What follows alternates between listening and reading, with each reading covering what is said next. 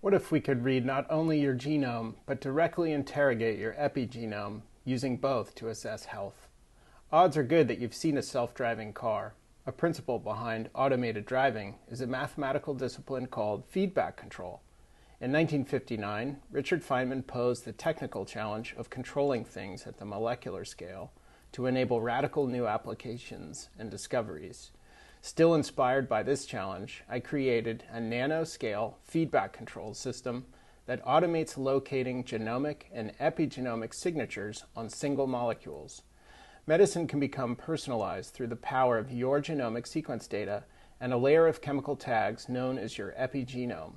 In concert, genomic and epigenomic data can help ascertain not only your health today, but where it is likely to go next. When we make way for wonder, access to better biological information is created, which in turn creates a healthier planet.